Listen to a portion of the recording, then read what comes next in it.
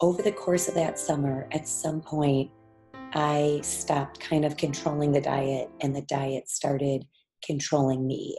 And I'm not exactly sure at what point that was, but it felt really scary because I had turned into someone that I had never known before. And I didn't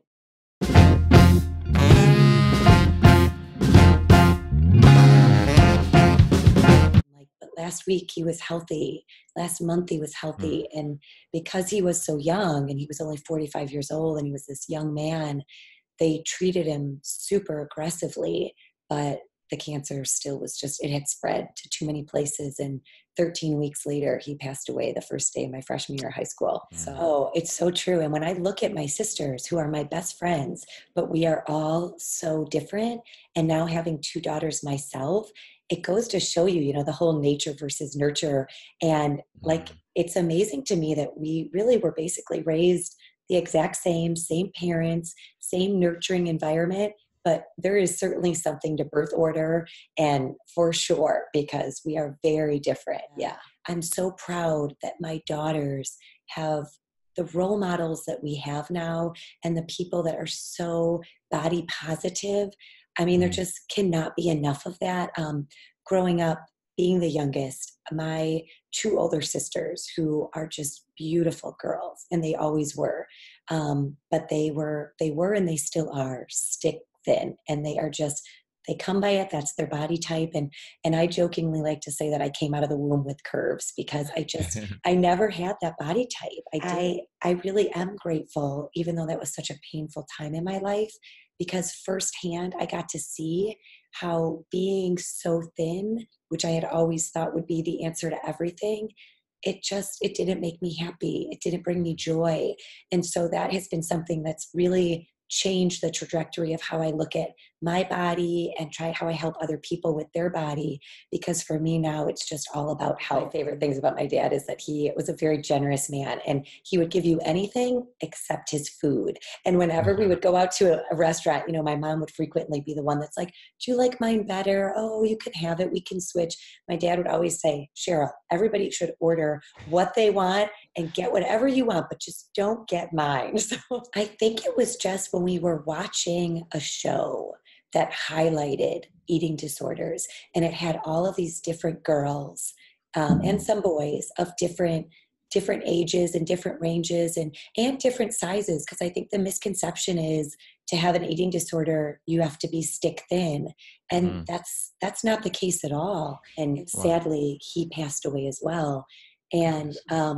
those two experiences has totally shaped who I am as far as the health component to me.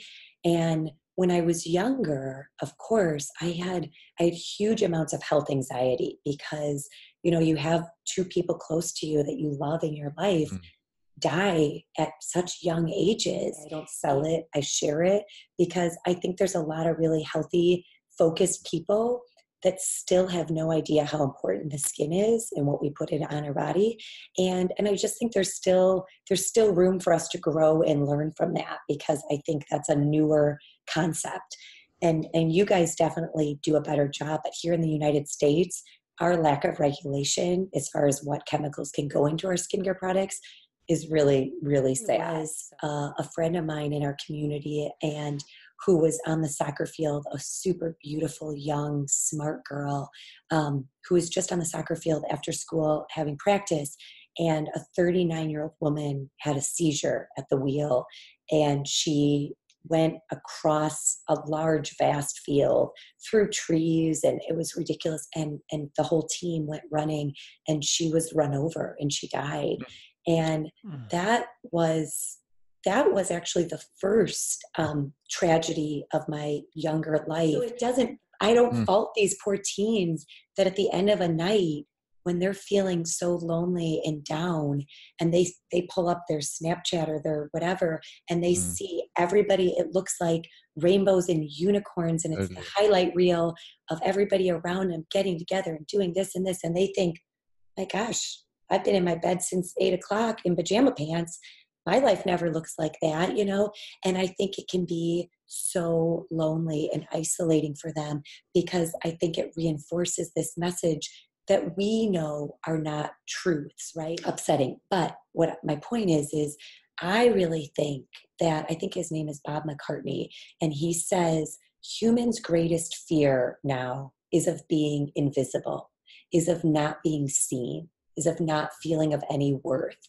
And I think that's the crisis that we're in right now, especially with our teens, that they feel just not worthy and not valued.